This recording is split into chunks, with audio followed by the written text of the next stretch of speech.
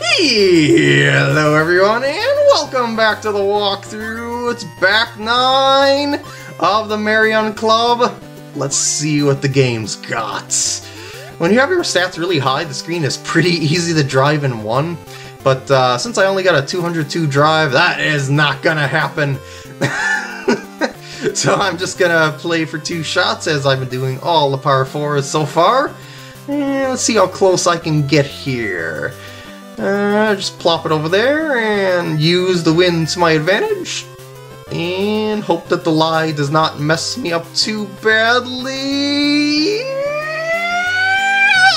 Oh! 1 inch for 1 stroke. Well, actually, it's 1.9 feet, but that's the game of golf in a nutshell. Just even the littlest things, if you're not in the hole, count as 1 more stroke.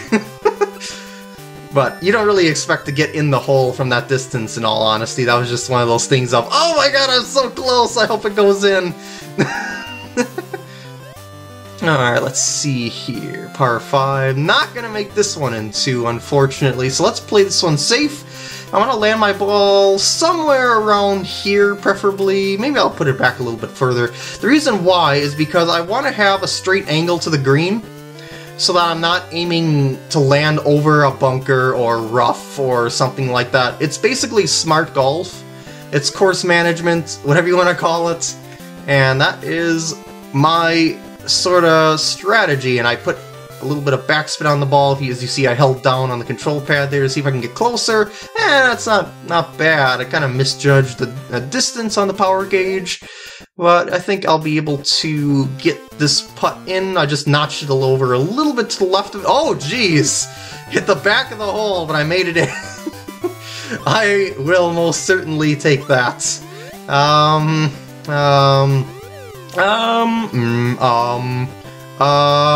about here? That looks good for my character's height. Yeah, the ball height of your character pretty much dictates how... Well, I should say the ball height and the distance your character hits pretty much dictates how much the wind will whip your ball around in the air. So yeah, keep that in mind as you level up your character's stats, so that you don't overdo something that'll make you uncomfortable to shoot, basically. And I'm kind of dominating this course now, now that I've got the hang of the timing and my character and whatnot of, yeah, and oh no, shoot, I messed up the power shot, no, but it's okay, it'll still be in the fairway. I just wanted to get closer to the green here, because this is a relatively long par 4 here, at least for this character. So yeah, I just want to use a lower lofted club, because see, I'm still using a 4-iron, so I'm still going to have to run it over to the hole, but it's still the thing of it. You want to get relatively close to the hole if you can, to use the lowest lofted club you can use for easier shots. By the way, the greens sure look like that NES Open Tournament golf, doesn't it? You know, the way that they're demonstrating how the greens break and whatnot. Yep, I'm pretty sure that's where they got this from, because the NES Open Tournament golf is basically a older Mario golf, I guess you could say. But, you know, it's less Mario golfy as it is just having Mario in it. Although you don't really see all that many Mario characters in this Mario Golf game for a good while. Oh geez, this is a really, really long par 4. And I don't have a good lie, and I need to get close to the pin. I'm trying to put backspin on the ball, but it's really not gonna work. And that's not bad. Yeah, I'll take that. I have no other choice, I made my shot. I'm gonna aim it a little bit to the left of the hole. I mean, right of the hole, excuse me, because the break, and hit it about there, because I'm in the fringe. Oh! Oh! And... par. I'm so used to getting birdies, this is just... it's disappointing. In Mario Golf, really, it's birdie or nothing, because chances are if you don't birdie a hole against a really good player, you're going to lose ground. I mean, it's really difficult to birdie every hole, so if you're playing a really good player, chances are they won't be able to birdie every hole themselves, but they're gonna get a pretty good score. So yeah, be on the lookout for ways to get birdies any way that you possibly can. In real golf, you would be aiming for probably not so much birdies as just getting pars on holes and just hoping for birdies as you go, because real golf is much, much harder to be precise. But yeah, this is video game golf here, so birdie, birdie, birdie, birdie! Basically. Whenever you're playing fantasy golf, you want to get those birdies. As many as you possibly can. And I am just a smidge to the right of the hole because of the wind, and hopefully this will make it on with the loft I cut off it. I mean the distance I cut off it. Alright, let's see if I can chip this in here. I'm just gonna put a little bit to the right, and oops, see where I'm aiming here. That might be good. I don't know, it seems a little left, seems a little right of target.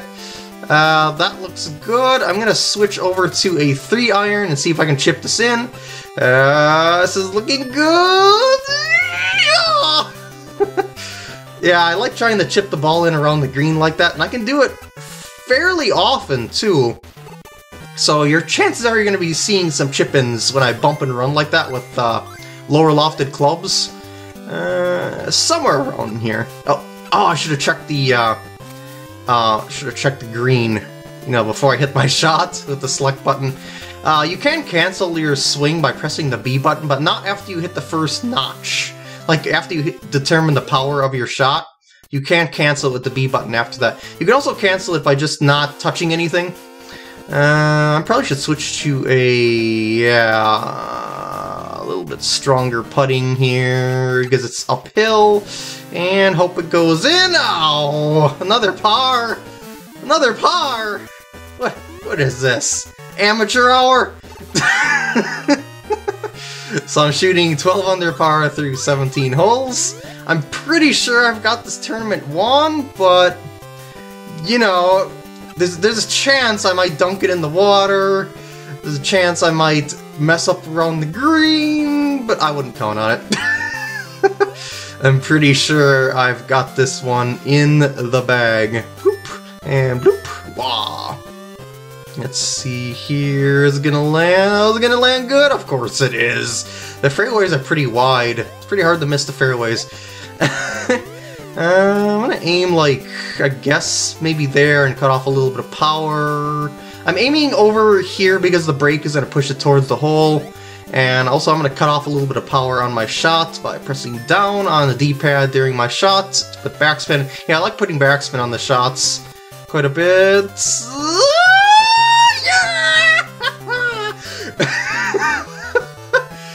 I was not expecting that, but I'll take it! 14 under par for a round of 18 holes. Not bad, huh? Oh yeah! And you get experience points based on beating the tournament, based on your score. The better you do, basically, the more experience points you'll get. I'm just gonna click through this here really quick. I got 148 for that round, and I got 4 level ups here. So let's see here what I'd like to do. I think I'm gonna get rid of my shots draw so I can get it straight. And then I will increase my drive up to 207. There we go. See, the rest of the stats are pretty self-explanatory. The meat area and control is a pretty handy stat to have, but it's not really that necessary early in the game because the courses are easy. But the meat area and control basically gives you more forgiveness on mishits.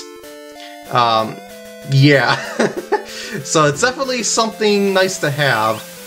Oh yeah! Woohoo!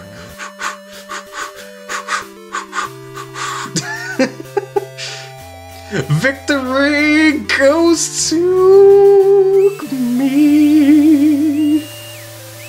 And that was sure anticlimactic, really. Because here we are. So you won Marion's Club Tournament, eh, kid? Great! But don't stop there. Keep your eyes on the prize. I most certainly will. So, I think, though, I am going to check out... Could you move, please? You'll gain 1 level with 40 more points, kid. Why are you here? You shouldn't be blocking my way. Is this an emulator glitch? Hold on a sec. This is weird. Please tell me I can get through. Okay, I can get through.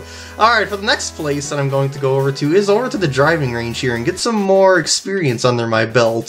See, at least, what do I mean by that? Well, if you go over to here, you're going to see in the stars, look at this, shot lesson 1, 2, approach lesson 1, 2, and putting contest. See, there's side games that you can do over at the clubs, and that's what I'm going to be doing here. I'm practicing driver tee shots. Want to see? Sure. The more strategic the course, the sharper your aim should be on the tee shot. Even if the fairway seems open, you have to know your targets. Thinking in real terms, my second shot should lay in here, but if I want to use the tailwind, I should hit high. First choose the club, and a 4 or 5 power hole, 1 wood should be fine for me. Or driver. I gain distance with the power shot, so I'll use that. Okay. Enjoy your extra power. And put that sucker right in the fairway. Pretty hard to miss the fairway, really. So, okay, and then he's gonna ask if I want to do it. This is real practice. Want to try? Sure. Get the idea of experience now? Yeah, it's basically practical knowledge of the game here. You know, it's putting it into practice. You know, that's the whole experience of golf, which is why you're able to get better shots via upgrading your stats. And there we go. Pretty simple. Got it? Good. Right in the fairway, and I'll get experience points for that. Wow, a perfect power shot. You're talented. Woo! No level up, though. Do you know what you need for a good shot? We'll say no for kicks. Distance isn't enough for a good shot. A plan of attack for each hole and good shots are key. Yep, managing the course. I'll say yes this time. You have to adjust your aim according to the ball's lie. I was forgetting to do that early on while I was chatting it up. I was doing iron shots. Watch me practice? Sure! 1 iron, 2 iron, and wedges I use based on their distances. Irons. You actually don't have a 1 iron in this game. Irons with loft are easily affected by wind, so club selection is important. Watch, I'm aiming for the green. Normal power is enough for accurate iron shots. Next, select a club. In the tailwind, I use 1 club lower than normal. So, she's going to be hitting 2 iron. Just watch the stats, basically, and you'll be able to know about how you want to hit your ball. And on this one, it's actually a little bit harder than the driving one that we just did, because we actually got to get fairly close to the hole this time. So, yeah, we actually got to do a decent approach shot here. First, use the club and consider the win. Yep, yeah, normal's fine, I suppose. And let's see here. I think I'm gonna take it down a notch. Well, maybe not. Maybe what I'll do is hit it there, but 1 notch less. Oh, that's 2 notches less.